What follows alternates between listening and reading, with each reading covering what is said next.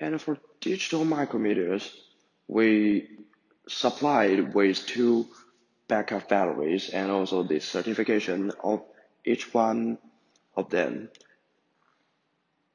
And just like what we do to the micrometer, the normal micrometers, the digital micrometer need to be tested by the plug gauges and also the optical flat to make sure the parallelism and also the value has no error and all should be within the requirement.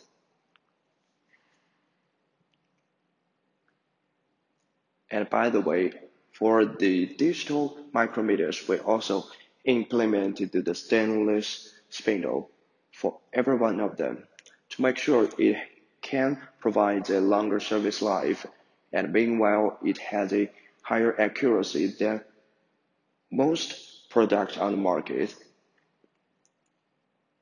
And that's why I think Dasqua product can convince our client that we have a better cost performance and also a better measuring performance.